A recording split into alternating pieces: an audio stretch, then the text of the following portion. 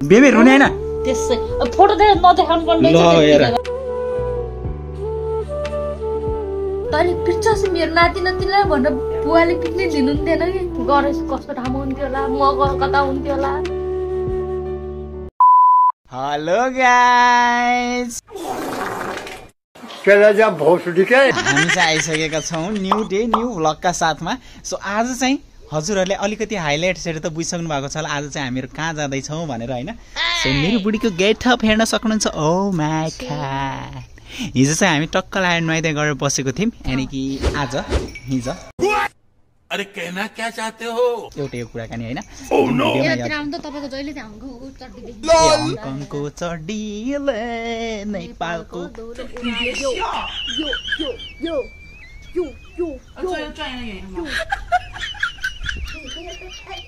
दिइहाल्ने मन त फेरि साथीहरु हामी चाहिँ आज केही काम विशेष कारणले गर्दाखेरि हामी चाहिँ जाँदैछौँ अलि संस्कृत भाषा नि बोलौँ न संस्कृत बोल्दिम न त अलिकति उ गरेर के अलि केही कामको तात्पर्य परेका हुनाले गर्दा अलिकति उ गरेर के शिष्टाचार हिसाबले अलिकति अलि उभिनु न फर्मल हिसाबले ल साथीहरु सबैजना वेलकम छ हाम्रो भिडियोमा हैन हामी चाहिँ आज जाँदैछौँ फुपू घरमा किनकि फुपूको चाहिँ केही काम गरेर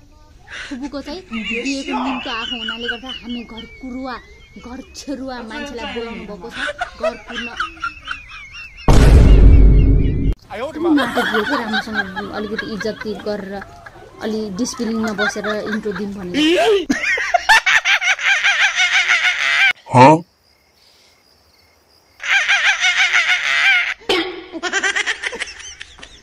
अनि हामी चाहिँ फुपू घर जाँदैछौँ लेट्स गो गाइज यहाँ चाहिँ अब हामी चाहिँ अलिक केही 2-4 दिनकै लागि जान लागेको साथीहरु हैन खासमा चाहिँ अब त्यही फुपू चाहिँ अब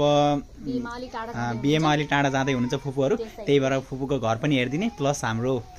ब्रिटिस लाउरीहरुलाई पनि हेर्नु पर्ने छ सो त्यसकारणले गर्दा हामीहरु जाने त्यहाँ मोज मस्ती गर्नुपर्ने हुन्छ क्या बोला तूने मोज मस्ती गर्नुपर्ने हुन्छ र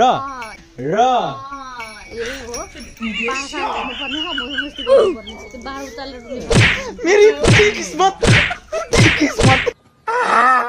काली काली काली आज जान्छौं हामी 2-3 दिनपछि आउँछौं है काली काली आमा अब हामी जान्छौं है अब एकैचोटी 1-2 दिनपछि आउँछौं है आँसु त झार्नुहुन्न नि नै हो खान पाइजान्छ सुत्न पाइजान्छ अरु के चाहियो मलाई बोले एउटा के छ नि आमा तपाईको त्यो डायलग सुन भन्दिन माल भन्दिन खानै भन्छु खानै साथीहरु त्यो चाहिँ आमाको डायलग हो है गणेश सर अब चाहिँ हामी जानु आको अलि राम्रोसित अलि जोडसँग के गणेश सर बोल्ने हुन्छ जानुस् ल ल ल के खाँदै हुनुहुन्छ त ममखाली हो ल अबदेखि अलि जोडसँग बोल्ने है गणेश सर साथीभाइहरूले चाहिँ एकदम धेरै डिमान्ड गर्नुभएको थियो कि अब गणेश सरको चाहिँ सोलो ब्लग यानी कि बिहानदेखि लिएर साँझसम्म गणेश सरले स्टार्टिङदेखि लिएर एन्डिङ गर्नु पर्यो भनेर भन्दै हुनुहुन्थ्यो हैन सो अब हामी उताबाट आइसकेपछि चाहिँ त्यो कुरा चाहिँ गर्नुपर्ने हुन्छ है त गणेश सर गर्नुहुन्छ नि एक दिन पुरा ह्यान्डल गर्नुपर्छ तपाईले हाम्रो च्यानललाई पक्का ल प्रमिस गर्नुस् यो भिडियोमा प्रमिस ल जान लाग्यो त ल राम्रोसित बस्नु ल है ल बा जान्छौँ राम्रोसित बस्नु ल यहाँ आमालाई नसताउनु होला नि फेरि भोलि सताउला त बराबर बस्नुलाई यहाँ सताउनु मान्छेले नचाहिने कुराहरू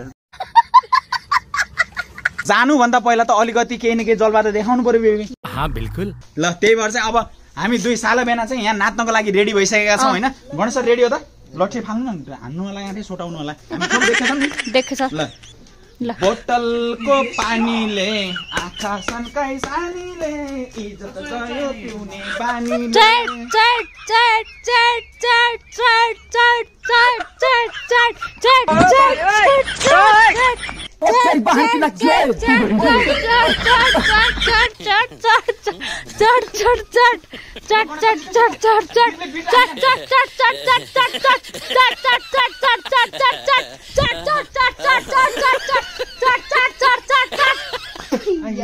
कस्तो बेजी थियो यस्तो साथी नै हल्यो लौदा साथीहरु सुरुवात थियो बोतलको पानीबाट एन्डिङ भयो चैट चैटबाट जानु बेलाको परिस्थिति हजुरहरुलाई कस्तो लाग्यो हैन अब चाहिँ हामी सिधै फुपू घर जानुपर्ने हुन्छ ल गाइस हामी चाहिँ पुगिसकेको छौं है नमस्ते नमस्ते चिन्नु हो किन साथीहरु हाम्रो नानीलाई सिंगर नमस्ते नमस्ते फुपू आइपुग्यौं सन्चै हुनुहुन्छ ल ल गरे कहिले फुपू जाने बिहेमा भोलि जाने कसको बिहे हो र भाइको फुपूको छोराको ए त्यो के जहिले पनि आउने बेला चाउचाउ बोकेर अलिकति एनर्जी आउँछ नि त यहाँ चाहिँ को बस्ने भयो भने त हामी बाबु दुईटा बाबु अनि हजुरहरु ए हो दुईटा ल्यायो छोड्ने च्यानमा जान्न ल ठिक छ हाम्रो निशान्तलाई देखाउनको लागि भयो भने म उठ्नु पर्ने भयो यहाँ निशान्त अरू के छ त हाल खबर एकदम ठिक छ हो भिडियोहरू सबै हेरिरहेछौ नयाँ अपडेटहरू अब 2-3 दिन हामी सबैजना सँगै हुँदैछौँ साथीहरू केलाई पनि त्यो मोबाइलमा दिनु त अलिकति ल स्टार्ट गर त ल ए बोय ए मेरो आमा हात लाउनु दिएको हो अलिकति ल खुम्चा भन hello guys welcome to my new blog so आज चाहिँ हामी मेरो घरमा छौँ यहाँ मेरो मम्मी हुनुहुन्छ यहाँ मेरो दिदी र यहाँ मेरो हेलो गाइस निशान्तको भ्लगमा हामीलाई देखाइदिनु तू चुप रे बाबा तू चुप रे सबैलाई स्वागत छ मेरो ब्लगमा सो आज हामी धेरै रमाइलो गर्नेवाला छौँ रियली निग्गा के गर्छौँ निशान्त भन त आज के छ प्लान के हुन्छ थाहा छैन अब जे हुन्छ देखाउने हामी स्क्रिप्ट गर्दैनौँ नि त हैन अन द स्पट हुन्छ जे हुन्छ हुन्छ सब रियल हुन्छ नो स्क्रिप्टेड अच्छा निशान्तले चाहिँ साथीहरू होइन हाम्रो गणेश सरले भन्दा पनि एकदम दामी स्पिच दिए होइन किनकि अब पढे लेखेको मान्छे भनेको छुट्टै नै हुन्छन् कि होइन के गर्छु बेबी हाम्रो गणेश सरको भन्दा दामी स्पिच भयो नि त होइन अरे बडोलाई दिनुपर्छ के बोल्ने भन्छ फेरि गजब बेइज्जती है टेस्ट गर त निशान्त कस्तो ठिक छ फुपू खानु त फुदा उ त्यति सक्नु गरेर खान कति मुख रसाको मेरो पिरो छ फुपू बिचारा यहाँहरूले चाहिँ धेरै पिरो खानुहुन्न क्या यो घरमा चाहिँ धेरै पिरो कसरी नै खाँदैन साथीहरू त्यही भएर हामी आयो भने मात्र सबैलाई पिरो खुवाउने पिरो हो पिरो खान्छ त न के म त त नि के ल हेर्नु साथीहरू यहाँ मेरो बुढीलाई ओहो चाउचाउको भोकी त हामी नै हो कि आम्मा है बेबी लास्ट मन पर्ने के होला यस्तो यार बरु मासु खान सकिन्न हो यस्तरी मेरो मुख रसाएर उधुम भए तपाईलाई खान लाग्यो पिरो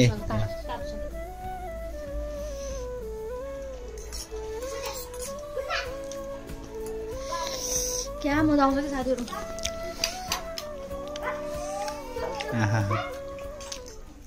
अब चाहिँ हामीहरूले यहाँ फोटो सोटो हेर्दैछौँ होइन फुपूको पुरानो फोटोहरू फुपू यता नि त हजुर ल साथीहरू तपाईँहरूले यो साइडमा आएको फोटो र फुपूलाई हेर्नुहोस् है त कतिको फरक पाउनुहुन्छ आजभोलि मैले त एउटै मान्दै मानेन बेबी आफूले मान्यौ अर्कै हुनुहुन्छ है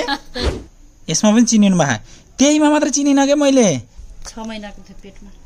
निशान 6 महिनाको हुँदाखेरि पेटमा ए यसमा पनि चिनिनु भयो साथीहरू फेरि कन्फ्युज हुनु होला कि फेरि मामा यो फुपू यो भनेछौँ नि हामीले अनि फुपू कसरी भयो मामा भएपछि त माइजू हुनुपर्ने फुपू भएपछि त पुसाइ हुनुपर्ने हुन्छ नि त त्यो भएर साथीहरू कस्तो भनेपछि मेरो आफ्नै काइला मामाले मेरो आफ्नो फुपूलाई बिहे गर्नु भएको होइन त्यही भएर फुपूलाई फुपू मामालाई मामा भन्छु मैले अच्छा पुरा यहाँहरुको लप पर्ने बेला भन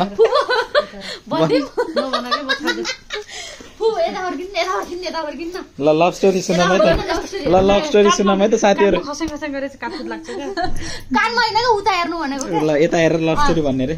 साथीहरु उहाँहरुको लप पर्ने बेला हामी साइन्सेला थियौं हैन अनि त्यसपछि फुपू घरमा हामी बस्ने अब मामा घर पनि त्यही फुपू घर पनि हामी एउटै गाउँको हो के पहिला फुपू घर पनि हाम्रो मामा घर पनि अनि त्यसपछि त मामा त पुरा मन पराउनु भएको रहेछ है हामी अब यतातिरबाट जाने बेला उहाँहरुको घरमा पुरा रमाइलो गर्ने पहिलाको जमानामा टेप हुन्थ्यो त क्यासेट हालेको के त्यो क्यासेट हुने के रे यहाँको घरमा मामाले बिहे नहुँदै मलाई दिनुभएको फोटो हो के यो ल हेर्नुहोस् है साथीहरु के खैल्याउनु त फुपू मामाले तपाईलाई पहिले बिहे नहुँदै यो फोटो दिएर पटाको रे ल हेर्नु त साथीहरु त्यसपछि मलाई यो फोटो राखम भयो अनि मलाई लाज लाग्यो के अब घरमा बुवा मम्मीले देखेपछि पिट्ने अनि पछि मैले छानामा लुकाएको के खरको छानामा यही फोटो अहिले जस्ताको त्यस्तै छ लगेर यस्तो सेप्प पारेर राखे प्लास्टिकमा हालेर राखे अनि पछि बिहे गर्नु बेला लगेर गए नदेखाएर बिहे गर्नुभन्दा अगाडि गयो भने कति वर्ष भयो यो त भयो 19-20 वर्ष यसो अनि त्यसपछि हेर्नुस् कहानी हैन अनि हामी पुरा टेपको जमाना थियो अनि हामी पुरा यहाँहरुको घरमा फेरि हामी सबै भएमा आफ्नो मान्छेहरु आयो भने बाख्रा खसी काटेर खुवाउने नि फुपू नि त्यस्तो गर्नु दिनु तपाईहरु अनि पुरै काटेर खुवाउनु दियो होला पुरै नाच्न लागेको आँगनमा हाम्रो मामा त खस्राङ धानबारीबाट टाउको निकालेर धानबारीबाट आउने के फुपूलाई जिस्काउन हेर्न दारी बिरालो जस्तो धानबारीबाट निस्किने कुरा नगर्नु भयो यतिखेर पनि म कति दुब्ला थिएँ यतिखेर पनि यतिखेर पनि चिनिनु भएन सुनसरी थियौँ हामी यतिखेर पनि चिनिनु भएन मामा जागिर गर्ने बेला कस्तो दुब्ला देख्नु अनि धानबारीमा बेबी धानबारीमा आयो कुरा छुट्नु भएन कुरा आउने हैन मामा यहाँलाई जिस्काउने यहाँको त लप्पर रहेछ नि तपाईहरु त्यति बेला मलाई थाहै छैन के थाहै छैन मलाई आउनु त्यो धानबारी हेर्न मलाई के थाहा पुरा कस्तोलाई थाहा नदिने दिन लप्पारेर साथीहरु हैरान थियो के अनि पछि बिहे गर्ने बेला त हामी त पुरै टिका लगाएर पैसा पाइन्छ नि त त्यही भएर बिहे गर्ने बेला त खुब हामीले नि पैसा भएको त्यो सबै थाहा पाउँछु भाइ मैले सानो भए पनि ल हेर्नु यहाँ हेर्नु ल हेर्नु डिफ्रेन्ट हेर्नु अबि एमा त चिनिनु भएन अझ यो ग्वात्तै पर्नु भएको थियो एमा त निशान नजन्मिदै अझ ल हेर्नु त साथीहरु ग्वात्तै पर्नु भएको रे मोटै मोटी खै पुग्यो त नि त ल हेर्नु त साथीहरु यो जवानीमा मामाले चान्चुने मान्छे त हेरेको हैन के जवानी अनि मामा त अहिले पो बुढो भइयो हैन हैन फुपू यहाँ न हाम्रो बुवालाई देखाउनु न बाबा हाम्रो आमाको बुढा के हाम्रो बुवा हो र जवानीमा हेर्नु न हाम्रो बुवालाई यहाँ हेर्नुस् है साथीहरु हाम्रो घरमा जुन बस्नुहुन्छ नि आमा उहाँको बुढा हो यहाँनिर यो लास्टको छेउको आहा न यो फोटोको अर्को बनाम है के भयो इमोसनल भयो क्या मान्छे कस्तो माया लाग्छ के मलाई बुवाको अनि यो उसको के यो तिलकको बिहेको बेला हो अनि हामी बुलबुले घुम्न गएको थियौँ के बेबी अनि ठुलो बुवा माइला मामा माइली माइजू अरे अनि दाइ भाउजू हेर्नु त फुपू देख्यो ठुलो मान्छे त इमोसनल भयो त धेरै पछि देख्न पाइयो है कस्तो ठ्याक्कै उस्तै छ के हेर्नु त साथीहरु बेबी रुने हैन त्यसै फोटो नदेखाउनु पर्ने भाइ नरौ के अब छोडेर त्यसरी उति नराम्रो तरिकाले गएको हैन नि त बेबी अब त ल हेर्न भयो अब के अन्त मर्न कसैको छिटो बेबी कसैको ढिलो हुन्छ नरौ के यत्तरी नरौ के ल हेर न फेरि मान्छे बेबी नरौ के नदेखाउनु पर्ने रहेछ के नरौ के यो फोटो एउटा लगाएर राख्नु पर्ला बेबी ल नरौ मनसँग ल के भयो भयो भयो नरौ म त राखिरहेको थिएँ के फोटायो नरौ यता हेर त नरौ के बेबी फोटा भयो नि अब के अन्त सम्झना अब भयो भयो नरौ गरे बेबी यतिखेर म मोटो थिएँ माया लाग्छ है बाबाको बाबा भन्छ कि बुवा बुवा भन्छ ल लाग्छ नि माया बुवा भएको यति कस्तो हुन्थ्यो लाइफ है गणेश पनि कति सुध्रिन्थ्यो गणेश कस्तो ठाउँमा हुन्थ्यो होला म कता हुन्थ्यो होला आमाले अलि दुःख पाउँथेन गणेशले दुःख पाउँथेन सही बाटोमा हुन्थ्यो नि त हामीसँग बसेर दुःख पाउनु भएको छ र हामीसँग बसेर नै कि उनीहरुको ऊ बेलामा हामीसँग नहुँदै दुःख पाउनुहुन्थेन के भयो भने दुनियाँले हुन्छ नि यस्तो गलत बाटोमा लाग्थेन नि त अहिले हामीसँग भएर पो बछ नि जसरी भयो नि खुवाछौँ राखेछौँ बुवा बितिसकेपछि आमाले कसरी पाल्नु कसरी हुर्काउनु भयो हामी कति सानै थियौँ के बाबा बुवालाई हेर्न सक्नुहुन्छ साथीहरु फेरि एकचोटि हेर्नुहोस् है त मेरो बुढीको बाजे है साथीहरु बाजे यहाँनिर ग्रिन टी सर्ट लगाउनु भएको छ नि उहाँ चाहिँ बाजे है